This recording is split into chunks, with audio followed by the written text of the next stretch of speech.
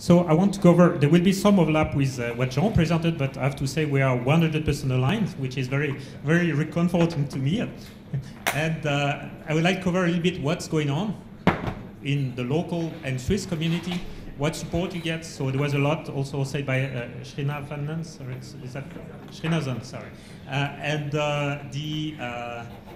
apologize. And also, again, a little bit my view of whether or not it is for you. Please. So, entrepreneurial dynamics. In Switzerland, you have about 150 new high-tech startups every year. In the region, 50 of them. We get about 20, 25 of them from EPFL and some the Fachhochschule as well. And we also have more and more, of course, serial entrepreneurs. They already did a startup, they sold it, and they start the next one. And they bring a lot of value to the ecosystem. They're very important people because they do things faster, bigger, and they can help a lot of young entrepreneurs. Also, we get to see more and more alumni quitting the corporate world. So in case you don't start immediately the startup, you go to learn maybe sales or something else at a larger multinational. There's always a good chance to come back later when you are 35 or something like that. No problem with that. EPFL has experience with about 250 startups, spin-off that was created, so we have a lot of experience. We'll move on. Also, we have experience with startups of all size, including the ones that can raise tens of millions or more. These are some examples, but there are many more. Please. Some statistics and facts. So what we see, and it's not just here, it's pretty much in all of Europe, the tech companies, the tech startups, they do survive. 80% of them are still alive after 10 years. And there's a big reason for that. As was mentioned, you have great research, great basis, a strong USP. So it's up to you, us, collectively, to leverage this USP that is very unique. You already start from a position where you have something unique in the world, which gives you a very good chance to succeed. Then it's up to us to make it big. Now the problem we have, or we have had in the past, I think this is changing, it's been changing in the past 2 years, is that few companies grow rapidly. On average, we have only 7 staff after 5 years, and this is not what we want. We want a lot more, tens, hundreds of people after. So this is an issue. This is an issue all across Europe. Of course, Switzerland is a small home market to sell your product into, and therefore you need to go international. It takes more time, so on. There are plenty of reasons. Plus, you are coming up with a complex product, so it takes time. But there is good news. This is changing. We have again serial entrepreneurs that have access to market much faster. That have we have also investors that are putting bigger amount of money, and now we have a better chance from Switzerland to try a bet to become a leader, at least in Europe or maybe sometimes in the world. Also, the other thing, all good projects get funded, but not fast enough. That's one issue. But there's no real problem in funding startups. I think if you push here, maybe that will have. Yeah, okay, that's good. So, what support out there? I'll go very fast through that. The answer is there's a lot, and it's up to you to grab what you need, but not everything. Please. So again, I won't cover this whole system, but what you have to know, and this ecosystem is not unlike the one of MIT or other places in the US. In order to get great technology startup, often, like every year, get 50, 100 great technology startup, you need a lot of money. You need public powers that are behind. You need great universities with basic science. You need centers like Nano-Tera, Pulse of Excellence, where you merge several technology into a very unique technology USP proposition. You need, of course, entrepreneurship centers, like VentureLite, the CTI entrepreneurship, I'll come to that. You need, of course, some incubators, coaching centers, or you don't need them if you're extremely strong, but this is a way to get a bit faster, I think. And you need all sorts of funding partners at the various stages of your journey. And I will cover essentially those points in slightly more detail since you're already here. You already have all those basics covered.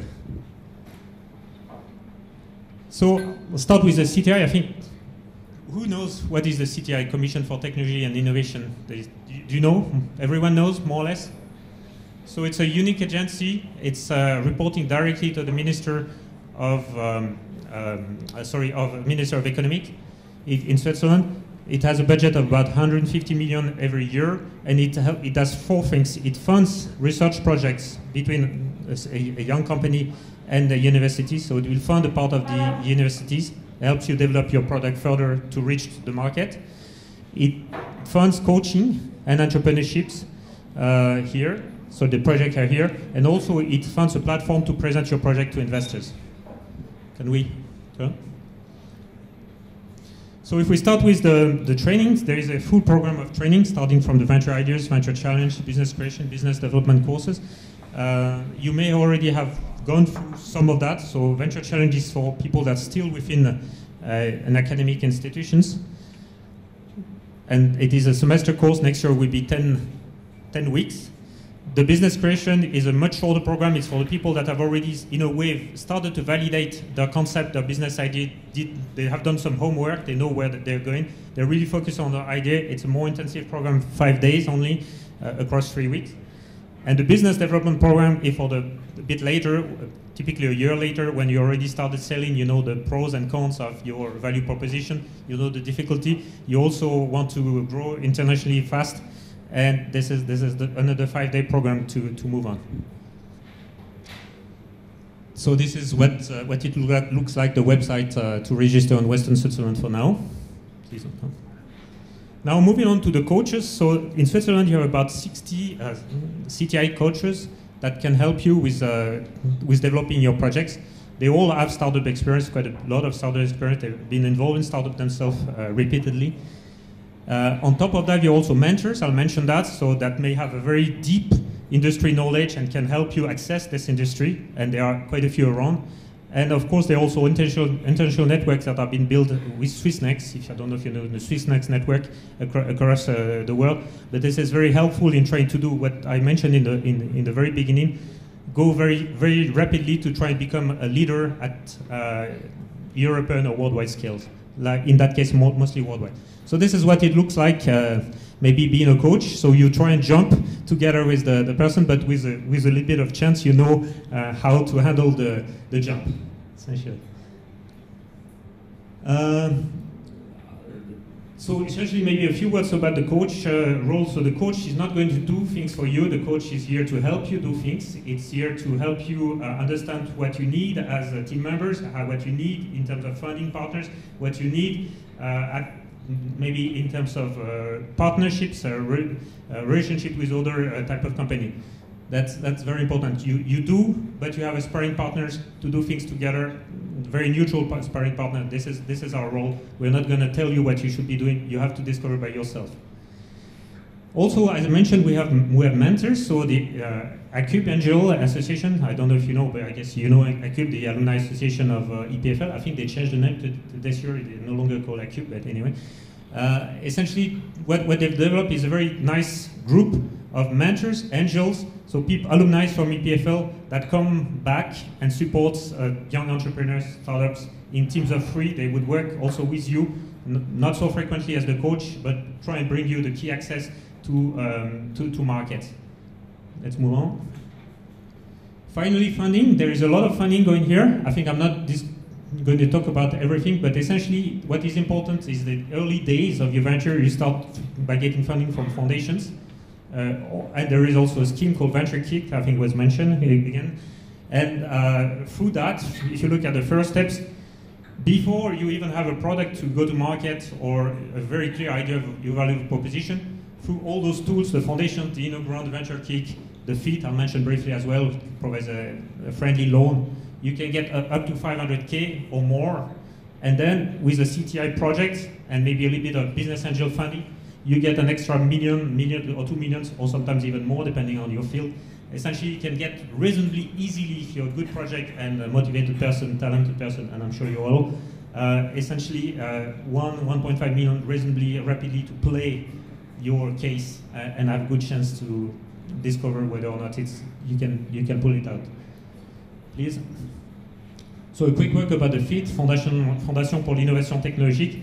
It provides loans, and we extended the support recently, so we have now about 3 to 4 million every year to bring to startups, and we provide 100K loans, no interest, and friendly loan. That means you reimburse slowly after 3 years.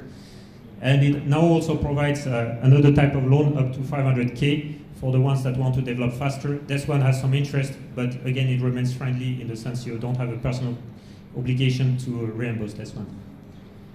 Let's move on.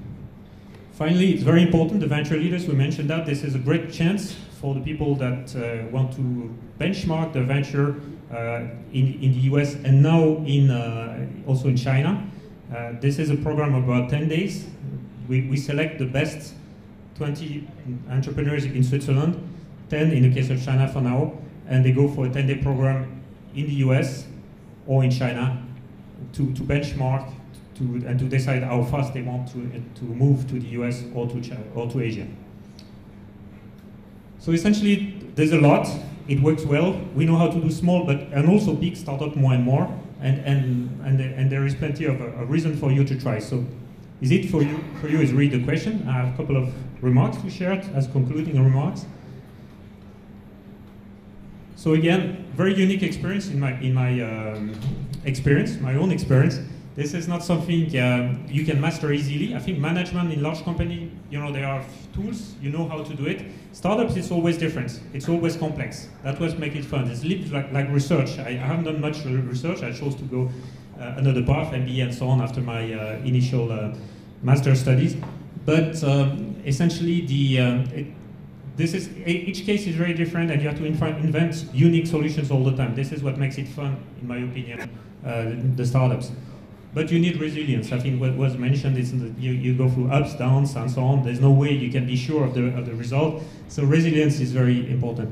There's a short-term cost, potentially. You could get more money if you go to a large corporations initially. But overall, you can manage your risk. You could say, I'm willing to invest so much by looking at the difference in salary you could get and so on.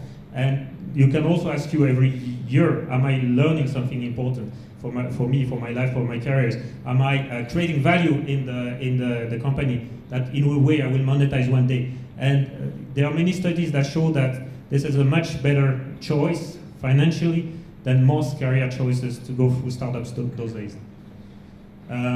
All people achieve success to some degree, pretty much all of them, if you're a little bit smart, which you are. And also very important, you need to be flexible in the way you do it. So this is what I wanted to share with you, and again, this is what it looks like. It's never a straight line, as you know in life, for everything. But I look very much forward to having many of you join this community as fast as possible. Thank you. Thank you very much. Thank you.